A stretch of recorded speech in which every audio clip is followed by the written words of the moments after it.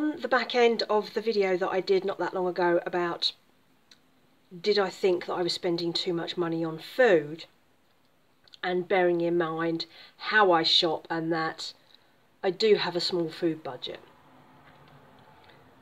But despite having a small food budget, I seem to have plenty to eat. And there's all sorts of reasons for how I manage to accumulate so much food on so little money. But I thought I would do this little challenge and show you what I eat on an average week. Now, I will start this off by saying that I do intermittent fasting. So my eating window is 12 till 5, and I don't eat outside those hours. And one of the reasons that I do this is that I suppose I would definitely call myself some sort of foodie. I like to eat. I am a grazer. If food had no calories, I would eat all day, every day. I like food. It's my little addiction that I like. Some people smoke, some people drink. I like to eat, and it's something that I have to keep under control. I have fought with my love of food my entire life since I was a child, and I don't want my health to suffer as a result. I also lead quite a sedentary life. I live on my own. I work from home. My kitchen is in the next room to where I work. It's difficult for me to resist temptation. So currently I am back up to the heaviest weight I've ever been, and I am so angry at myself for that, because all I need to do is stop eating so much and go and walk about a bit more. And I'm just so lazy, it's just dreadful. So I'm trying different tactics this year. I'm trying to eat less processed stuff. I'm trying to buy less cake and stuff like that. I haven't been terribly successful so far, but one of the things that I've also done is, instead of, so I don't do breakfast. I have my morning coffee and I'll drink a few cups of tea during the day, and I mostly drink water. I don't drink and eat a lot of junk stuff. I don't have takeaways, I don't go out to restaurants, I don't go to the pub, all that sort of thing. So what I tend to do is lunch is my main meal, because I'm liable to get that energy slump mid-afternoon, and afternoon is when I start to snack. So what I've been doing for a long time now is making my main meal at lunchtime. But then, because the eating for me is a behaviour rather than a need, I'm not hungry. I know I'm not hungry. It's a behaviour. It's a thing I do, like making a cup of tea or whatever. So what I've had to do, because I will make lunch, eat lunch, and then I will start grazing in the afternoon until tea time. So what I'm now doing is I'm making lunch. I'm making a little bit more lunch, but not a lot. And my lunches are generally healthy. I generally do 1-pan meals. And it's usually it will be some kind of meat. It might be canned fish, it might be a processed meat, it might be a fresh meat, depends on what I can get at the supermarket. And I'll load it up with vegetables. So you'll have your potatoes and your carrots and your onion and your broccoli and all those things, whatever I can get on the yellow sticker, and those make up my meals. So what I'm doing, I'm making a slightly larger lunch. I'm dividing that lunch up into, say, 3 meals, 3 smaller sections, and I'm eating it gradually through the afternoon, so that all I am eating is the healthy meals and I'm not reaching for the snacks. And then sometimes there'll be more over towards the end of the day, particularly if I've had a busy day and I've been out in the afternoon, for instance, and whatever's left in the pan at the end of the day then becomes my tea, and I'll reheat it up properly for tea. If it's a little bit short, I might add an extra little bit of veg to it just to boost it up again, to make it enough for tea. And then I also, I'm a mixture of savoury and sweet, so after I've had my savoury lunch, I like something a bit sweet afterwards. And it can be something really simple, like a square of chocolate. It doesn't have to be much, but it's like that end to the meal. It's like that end to the meal thing that I need to do. So sometimes, like this week, I made a cake at the weekend. I used the last of the jar of mincemeat that I used to make mince pies with the other week, and I made it into a cake. It made a really nice cake, and that cake will last me a week, because I'll just nibble on it. after each meal, like after lunch, after dinner, and maybe I might sneak a little bit during the day. So the food that I'm showing you is kind of an average week. So I will start with my coffee in the morning when I get up. I will try and hold off having anything until lunchtime. Sometimes that gets broken at about 11:30. But it'll be something daft like, I'm a sucker for peanut butter, so a teaspoon of peanut butter will just keep me going until lunchtime. That's my idea of a snack. It'll be something as silly as that. So I might have like a teaspoon of peanut butter about half an hour before I preparing lunch. And then in the afternoon, if I have got some bread or something out, like a bit of bagel, I might spread a little bit of peanut butter on that. But it'll be like a bite-sized bit. It's not like when I snack I have to open an entire packet of biscuits or eat an entire cake. It'll be a little something just to nibble on. And then in the evening I'll have whatever dinner it is, whether that's lunch again. I don't have to have an enormous variety of food. I'm quite in a set routine of how I cook and what I cook, and I don't get bored of that. But I just need to have enough of it. It means that I am still grazing. The problem is that if I fixate on not snacking, it makes me snack more. If that is the way I am, I would rather just accept that and adapt the things that I'm snacking rather than forcing myself to, right, I've had lunch, now I can't have anything until 4 or 5 o'clock. Because I will just fixate and it'll make things worse, and then I'll just crack and then I'll just stuff myself stupid. So this is how I am trying to work on that and get a balance and try and be better. Ideally, I need to lose about 2 stone. It's not going to happen. I'm also of that age where I'm finding it harder to get the weight off. You know, blame the hormones, but my God, they've really taken their toll this last year or so. This winter, for some reason, although it was milder, I found particularly hard. I had massive sugar cravings going through winter. Probably a combination of the weather, combination of the hormones, the whole lot. I need to keep my weight down. I don't want to be overweight. It makes me feel sluggish, I feel uncomfortable, I feel unhappy. I don't want to be stick thin, I just want to be a manageable weight. And I don't want to obsess about dieting. I've done that before. I've obsessed about weight and calorie counting and step counters. I've done it all, and it leads to ruin. It doesn't work. I don't enjoy exercise for exercise's sake. If I was out and about every day for a job, I wouldn't think anything of it. But just going out to exercise doesn't work for me. It's why I try to divide up all my errands during the week into lots of little trips to get me out and get me moving. But I hate exercise. I have also been an exercise addict. I've done that. Exercised myself into the ground, did injuries, all sorts. Don't want to do it again. Thank you. I love walking, I love hiking, I love exploring.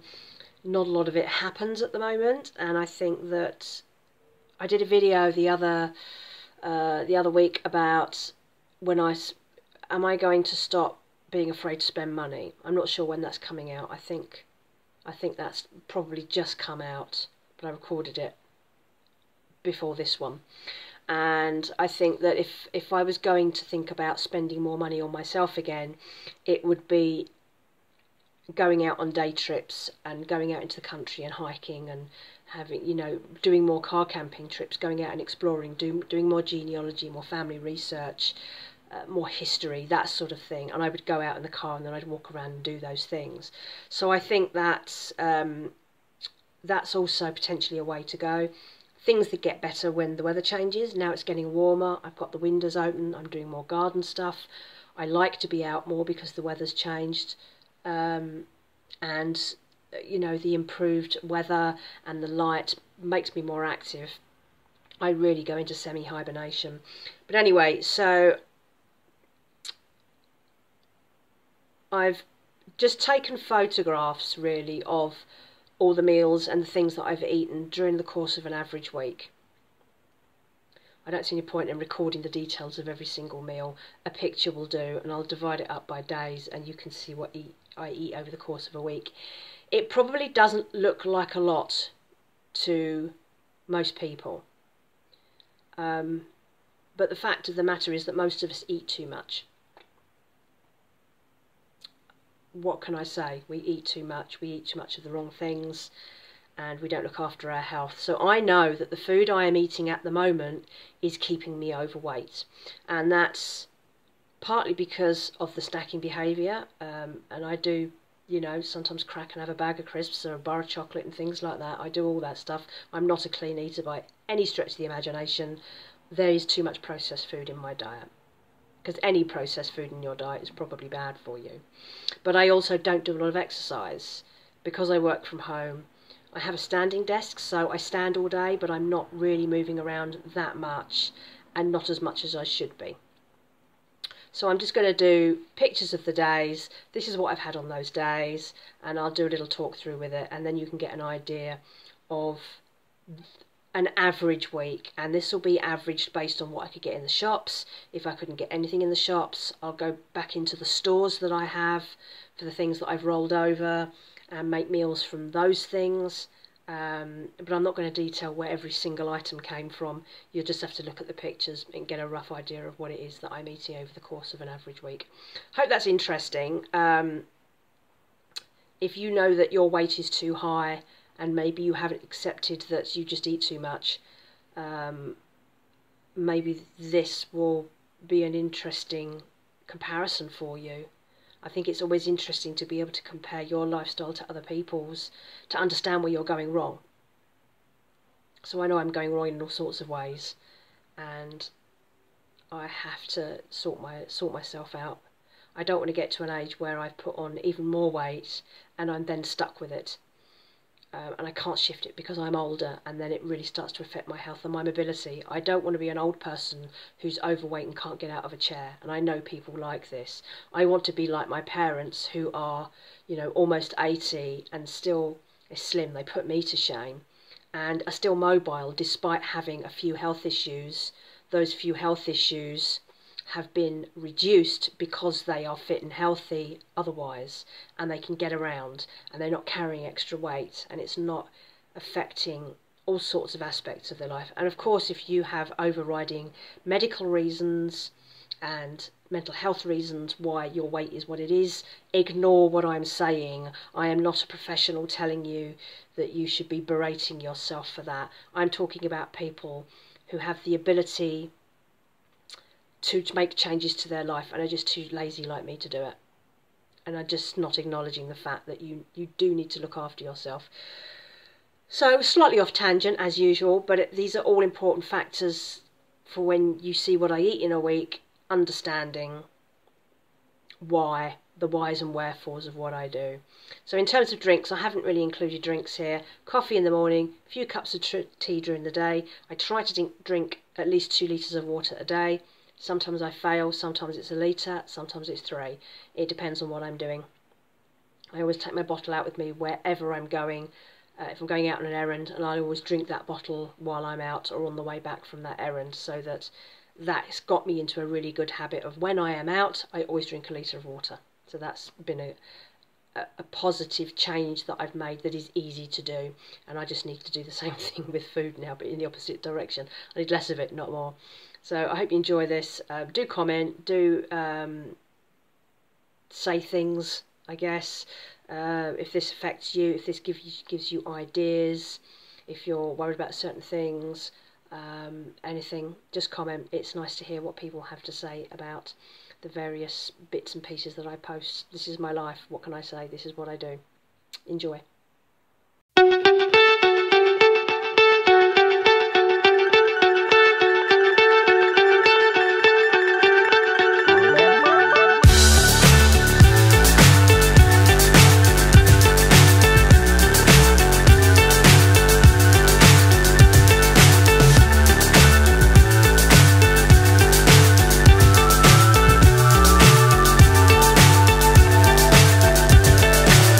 So high I'm hypnotized. What's up is down, what's left is right. chasing stars and holding you. I can't see the end, but we'll see it through.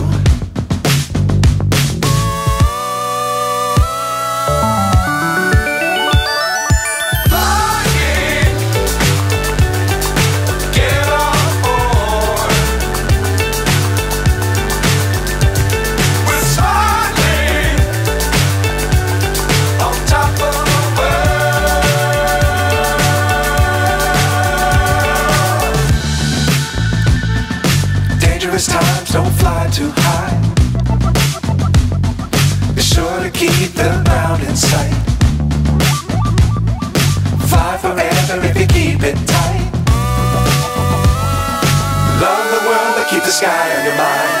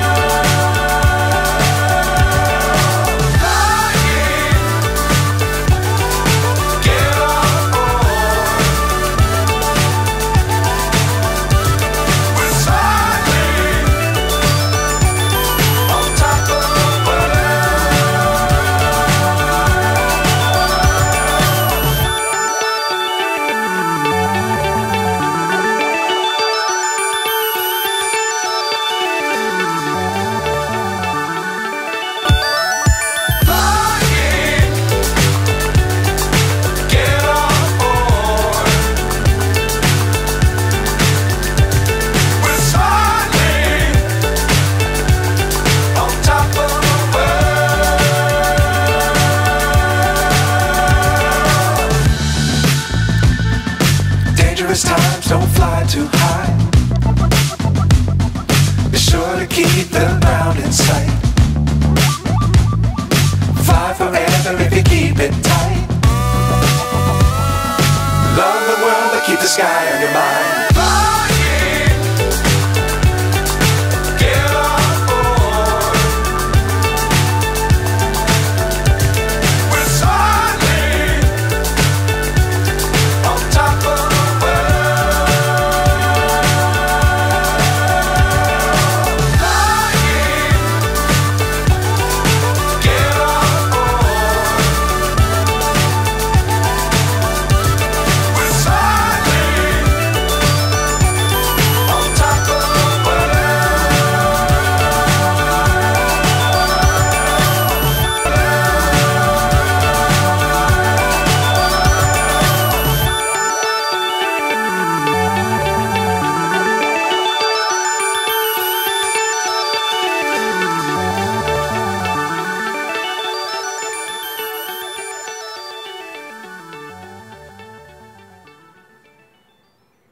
There's something really cathartic about photographing everything you eat for the week. I don't know how I feel about it, to be honest with you. I'm not sure if it looks better than I thought it would, or it looks worse. There are certainly a lot of what you would call beige foods there, so a lot of processed stuff, and a lot of that is based around what I can get cheaply in the shops. I can't afford, you know, bags of nuts, tons of fresh fruit, all that sort of thing, and I am having to wean myself off the things that retailers try to get you addicted to. So it's the carbohydrates, it's the processed bread, it's the sugar.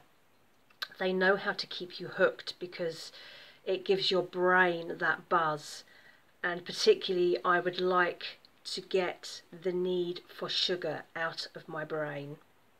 I think that would be a particularly good deciding factor. Now, in terms of quantities, I realised that those pictures didn't accurately demonstrate the size of each portion of things. So where I showed you a lunch and then you saw the same picture repeated in the afternoon and then at dinner, I wasn't eating an entire massive bowl in one go. That was representative of the meal that I had created, but it would be that divided by 3 kind of thing. So you won't be looking at, say, like mid-afternoon.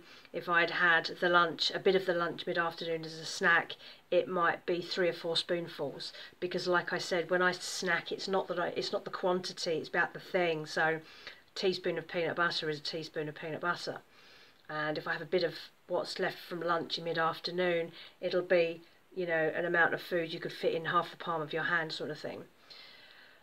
So it's food for thought, though, quite literally.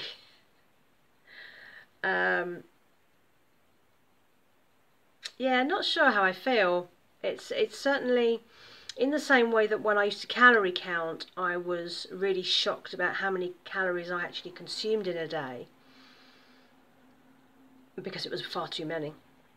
And I think that's probably part of the problem I have now. I'm eating more calories than I burn, obviously, and I'm not burning off enough calories, obviously. I know why my weight is what it is. It's just getting into the mental state of being able to do something about it.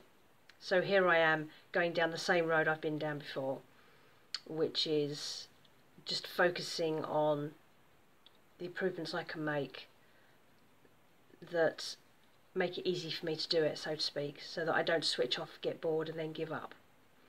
And I've spoken before about how if you do things incrementally and gradually and add small aspects to your life on a regular basis, it becomes manageable and easy to do.